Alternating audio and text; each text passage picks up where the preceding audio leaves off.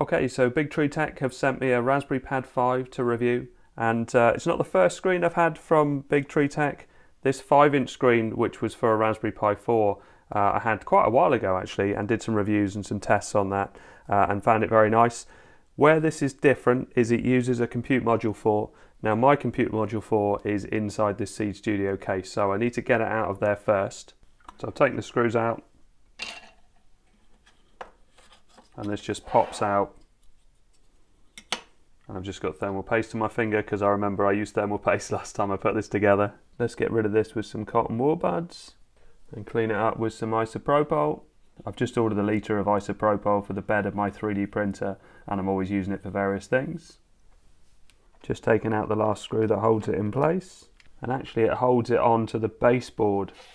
So now, I remember seeing in Jeff Geerling's blog, this is quite tricky to take off, and he said you're supposed to go straight up when you take it off, and he ended up using some spudgers, so I think well, let's try it with fingers first of all. Oh blimey, it's quite tight. This has never been taken off. This is my only Compute Module 4, and my model is the Wi-Fi model with 4 gig of RAM, and it's a 32 gig eMMC drive. But as you can see, you can get various different versions of this. So you can choose not to have Wi-Fi, you can choose to go right down to 1 gig or right up to 8 gig. And you can also have no storage. So that means that you have to use an SD card or a USB stick to boot from it. I was thinking of getting one of the more basic models, maybe not the 1 gig model, but maybe the 2 gig model.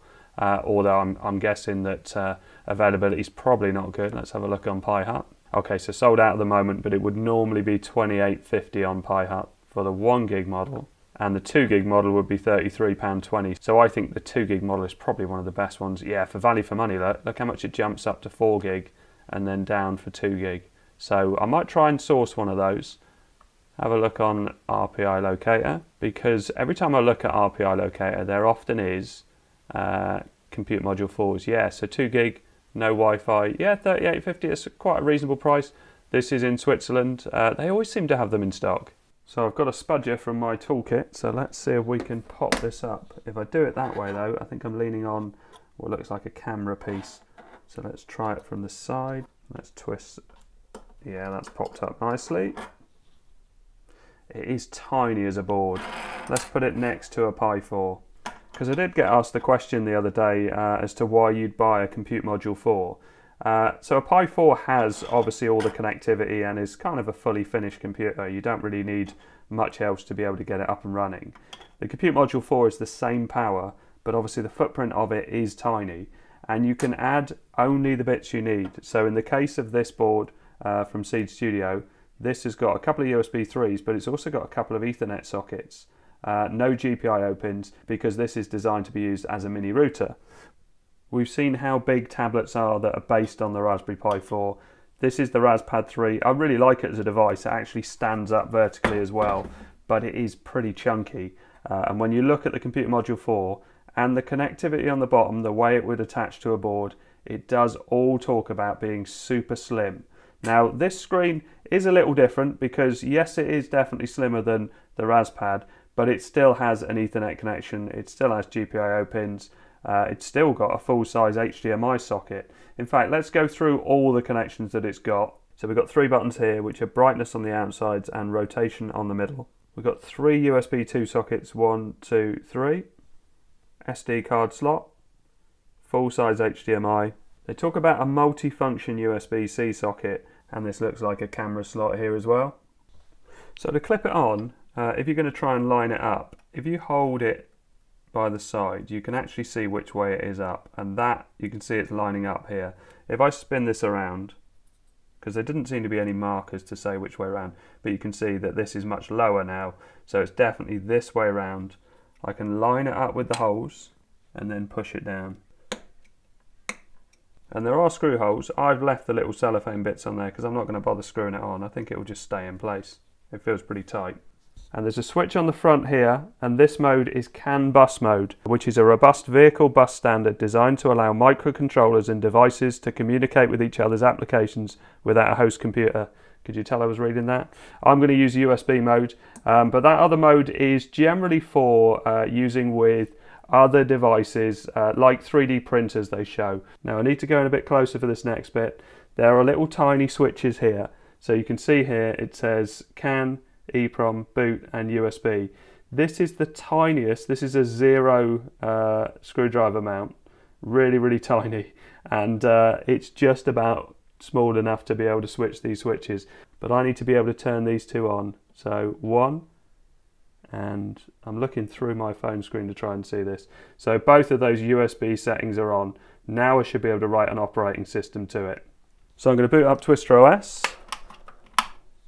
I've got the USB-C cable, USB-C to USB-A, which actually came with the device.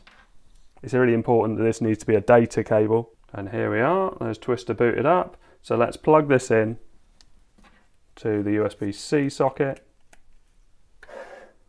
Pop it on my stand. Now, unlike plugging, say, a mobile phone in, it doesn't get recognized straight away. You have to put it into a different state. Jeff Geerling's blog is very good for this, and this is what I use for this. So this is the blog, How to Flash Raspberry Pi OS onto the Compute Module 4. So if we scroll down, so using USB boot to mount the eMMC storage. Now I've already done most of it because I've already flashed a Pi before. I did show it in my mini router video, but the bits I need to do now is this bit, CD USB boot, and also sudo Raspberry Pi boot. So CD USB boot, and then sudo./RPI boot. And you can see it's detected it and found it. So that will now mount that as a drive. So if I go down to my files, you can see boot and root is there because I've already written an operating system to it. So you can use Raspberry Pi Imager, or you can drag files over. If you were doing PinOS or Berryboot, you would just drag files over to the folder in the right format. So if I start typing Imager, click on that. So choose OS, I'm using Raspberry Pi OS 32-bit Bullseye. Choose storage, and you can see my eMMC drive shows up. And then I would hit write, but I've already done this. It flashes just the same as it does to a USB stick or an SD card. So let's close all this down. Now I've got to switch these little switches back over. So let's zoom in on my phone again. And 1, 2, oh, not quite, 2. Obviously better not to use a metal device for this bit, but as long as you're touching the plastic bit, it should be okay. So I plugged in my mouse, keyboard, power, and also HDMI, and I'm just booting up for the first time. So it does talk about enabling the USB 2 hub in the instructions, but actually mine's already enabled because my mouse and keyboard is working, and if I double click on the USB stick that I've just plugged in, that works absolutely fine as well. So we just need to address the display drivers. So here's the GitHub, so let's scroll down. Here we are, DSi1 display. Okay, so it won't let me copy it for some reason, so I'll just open a terminal and type it all in, like the old days of the Spectrum. Okay, that's all copied in, so let's hit return. Yep, everything looks all right there, so let's reboot and see what happens. Okay, so we have some life on the little screen now. Let's see if the HDMI still works as well, and it'll be interesting to see which one it picks as the main monitor. So it looks like it's picked the top monitor as the main monitor because it's still got the taskbar on it. So let's boot it up without my main display attached. Yeah, it's actually very bright and very sharp. Let's just get the exposure a bit better. There you go, that's much better. So if I wanted to launch a game, I can use the touchscreen, games, and I've got PPSSPP, the emulator, on here. So if I use my Xbox controller, and I've put GTA on here. Now sound wise, I'm just using a Bluetooth speaker.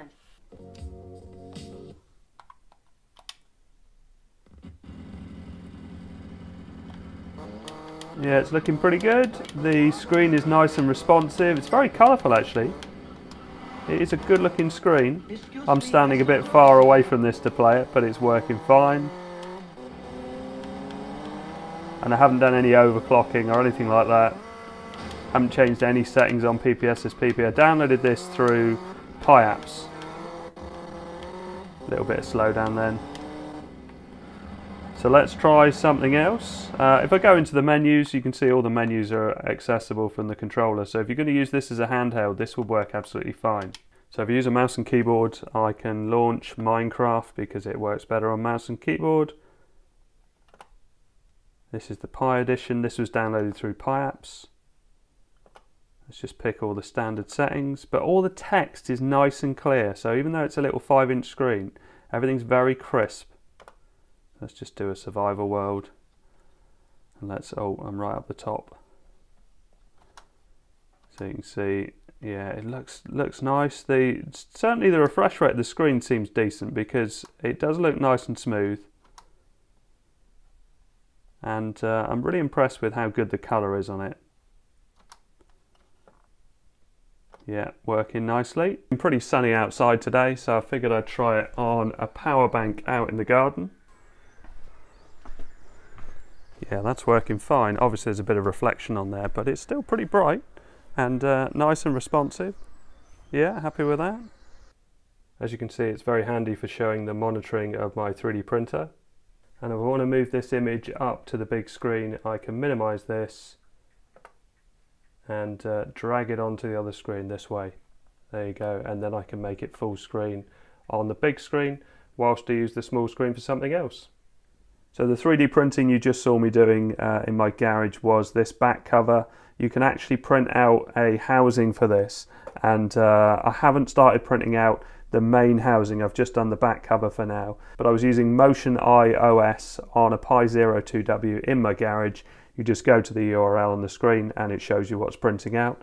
I wanted to show what happens when you plug in a monitor. So all I've done is what I've shown in the video. So I've applied the fix to make this little screen work. So if I plug in an HDMI cable and turn on my monitor, you can see it comes up with this sort of greenish screen. And if I move around, I've got the mouse on the top screen, you can see here. If I move it to the left hand side, it appears on the bottom screen now. Let's just darken that so you can see that. But if you shut down and restart, then it works properly. So if you want to use this as a big screen computer, you can still do it with this little screen. You don't have to change anything in config.txt, you don't have to delete anything. It all works fine. So if I let that shut down and switch it off and switch it on again, you can see it boots up and it's on my main screen, it's on my little screen as well. Although the operating system is on the little screen, I guess you'd have to reverse that change if you wanted to use this as a main screen monitor. Although I find it absolutely fine, just say launching something, so say I launch the web browser and then just drag it up onto the big screen so you can see it's launched now. So if I minimize that and then pull that over to the right hand side, that's now on the big screen, as you can see at the top there. And the same with terminal as well. So if I click on the terminal, I can then drag that to the other screen. And if I switch over to screen capture, I can use the terminal normally. And you can see I can do any adjustments on the big screen. But I can also use the web browser full screen. In fact, let's go to the Raspberry Pi 5 GitHub. There you go. So I'll put a link in the description to this. So you can see here under Raspberry Pi and Pi 5 we have the 3D printing files, so you can see the STL files for the backboard and the case. And as it's quite a nice day, I think I'll go out and start that printing in my garage because it's definitely not too cold today. So thanks very much to Bigtreetech for sending me this. It is a really impressive screen. It's very bright and it's very sharp, and I really like the size of it. And I want to do more things with Compute Module 4. I've actually ordered another one, but that's for another video. Anyway, I hope all this helps. Thanks very much for watching. Please like and subscribe.